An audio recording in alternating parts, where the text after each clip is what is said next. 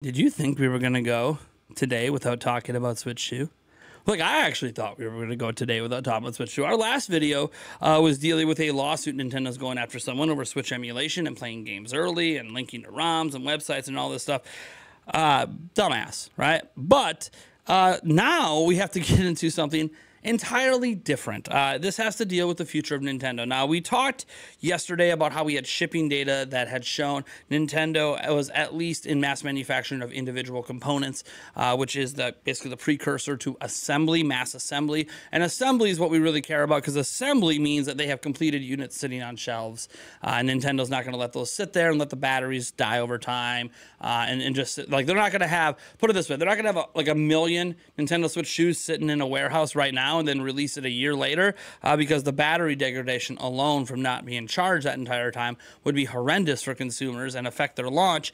So that's number one. But beyond that, obviously, we have to sit there and talk about storage costs and all that stuff. It just doesn't even make sense. It would be fiscally irresponsible and obviously potentially damaging to the launch of the system to do that. So what we're looking for here is evidence that Nintendo is actually at the point of assembling units and getting them, you know, to a final completed stage. So one thing we can do is look at publicly available data Nintendo gave us on Friday. And thanks to BWD over on Family Boards, we can kind of get a look at what Nintendo did in the past with Switch over the last 7 years and get a good understanding of what this actually means and why this means.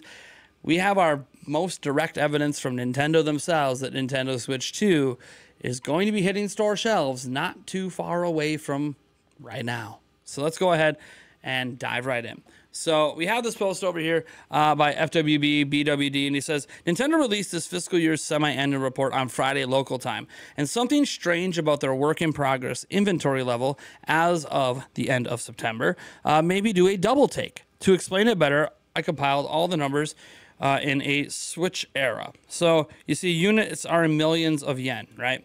So you see like 7 millions of yen. You know, this is obviously in terms of cash value for their works in progress. You can see the last time they were even close to this high was all the way back during March of 2021.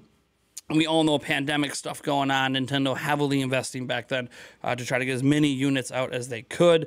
During 2021, then we saw an increase at 703. This was obviously for the Nintendo Switch OLED edition that came out a month later. So obviously they were increasing their works in progress then.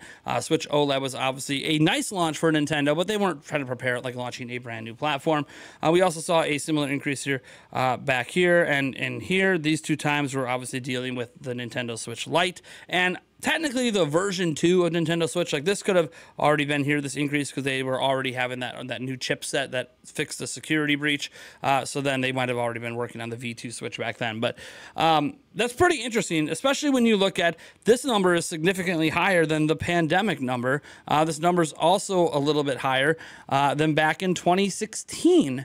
When Nintendo at this time of year was also heavily investing in their work in progress. Now, you'll notice here he says, immediately one could see that the WIP inventory in September was abnormally high, dwarfing even the pandemic-induced high of March 2021 and the new model pre-release boost, March 2019 for Lite and September 2021 for OLED. It seems to indicate that by the end of September, Nintendo had begun Switch 2 assembly, or at least started processing the Switch 2 materials from their suppliers. I suspect that a presumably higher BOM also contributed to the elevated value of the WIP inventory. So WIP inventory is work in progress of an increase of 9,030% versus 6 months ago was in fact due to Switch 2 pre-production.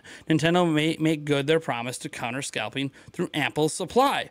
And then when you go down here, he adds a little bit more context to this. So in a company's financial report, there are 3 categories of inventory. There's raw materials, and we saw Nintendo with a massive raw materials increase years back. People were wondering, why did they stockpile so many raw materials? Probably worried about price hikes and stuff that have actually factually happened since, so good on Nintendo.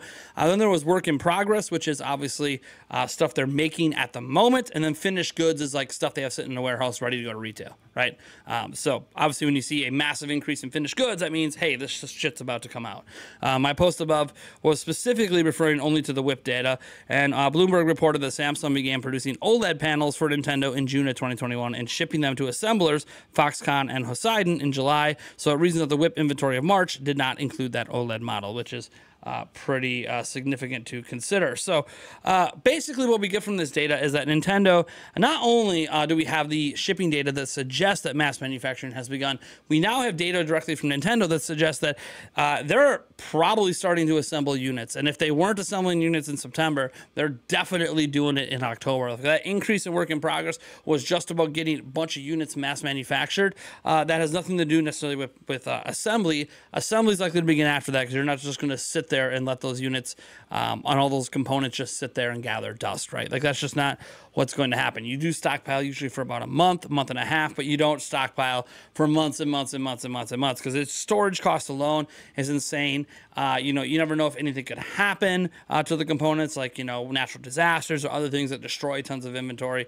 You want to get this stuff moving as fast as you can. So what this does show is that Nintendo publicly has a ton of money sitting in work in progress. Now, some of that, a small portion, is probably the Alarmo, right? Although the Alarmo is hit a finished product stage, so you might see more of that in the finished stage, although Alarmo was recent, and this is September. So yeah, some of that is probably Alarmo. Let's say it'd be nice to say like 1 million or 2 million of that, of the 7 million was actually Alarmo. That still means that Nintendo is making a shit ton of Switch 2s.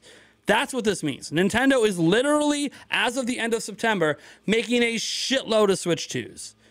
They are, when we heard Furukawa say earlier this year that the reason, or the number one way they want to combat scalping is by having a lot of Nintendo Switch 2s available at launch.